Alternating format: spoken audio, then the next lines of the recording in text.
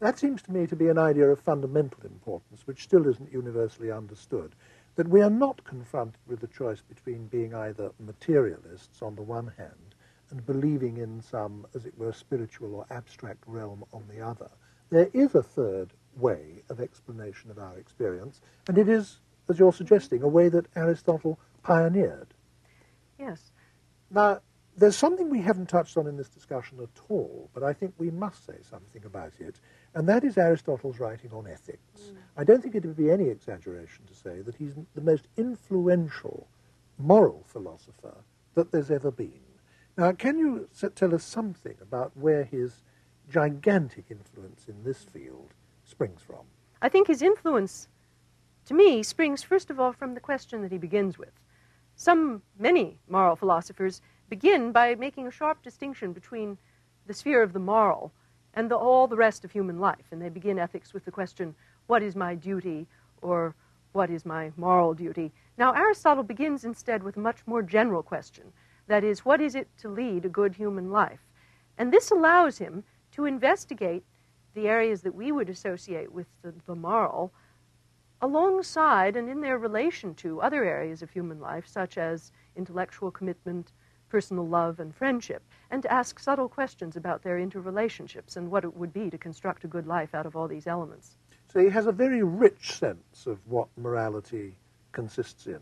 That's a contrast with some other very famous moral philosophers, isn't it? For example, the utilitarians thought that the single measure of all moral behavior was happiness or pain, and that you could chart the desirability or non-desirability of all moral action on one single measuring rod, which was named happiness. Now, Aristotle was very alive to the fact that you couldn't do that, wasn't he?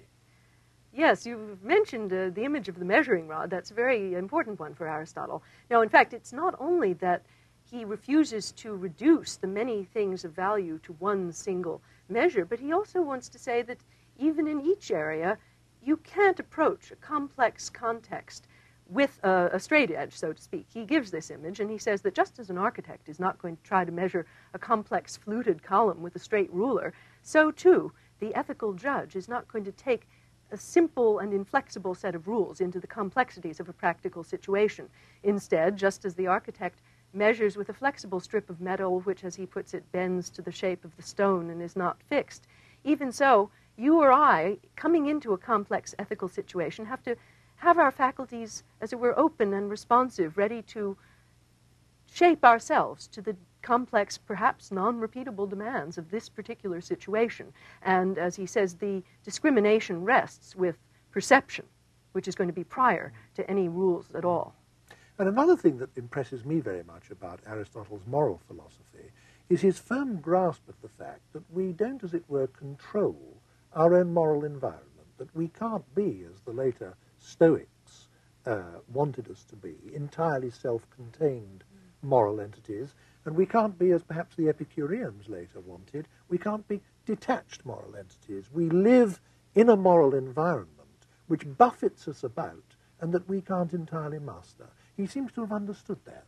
Yes, I think he's understood it better than almost any philosopher who's written in this area, that the good life for a human being, if it's to be rich enough to include everything that's of value, say, for example, personal love and friendship, has got to be vulnerable to many factors that we don't altogether control, and that any attempt to close off those areas of vulnerability is going to result in an impoverishment of our life.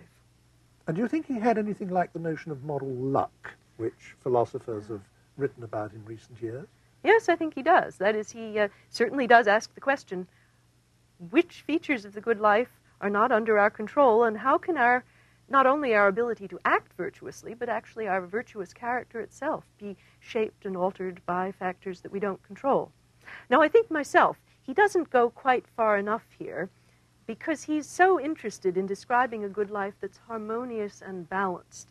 That is, his image is always of a life where there are many components that's very rich in different sorts of value, but where everything is engineered and balanced together in harmony.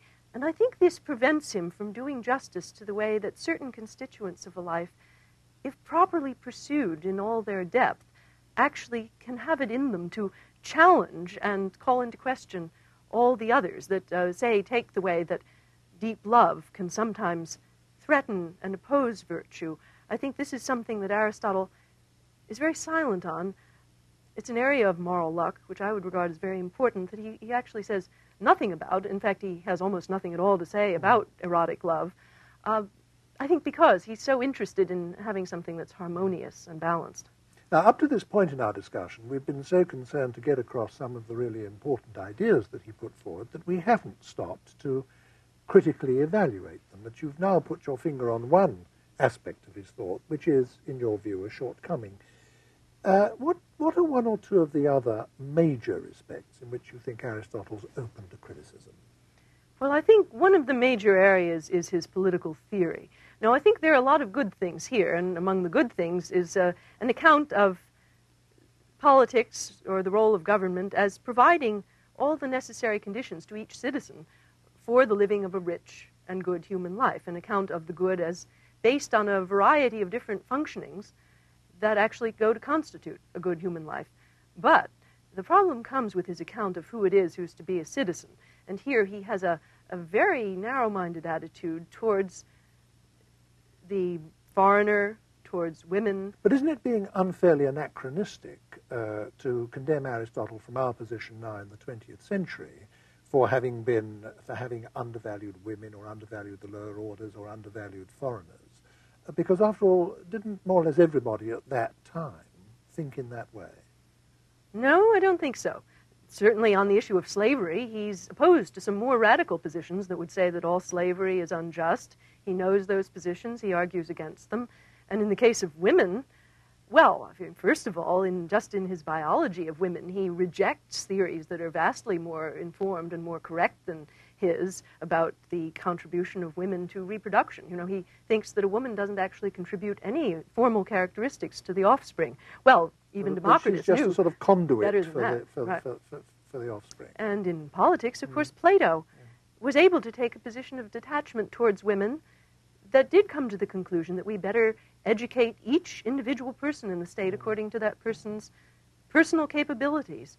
And that meant to Plato that women ought to be given the chance to be assessed as individuals and to be educated accordingly. Thank you very much, Martha Nussbaum. Thank you, Brian.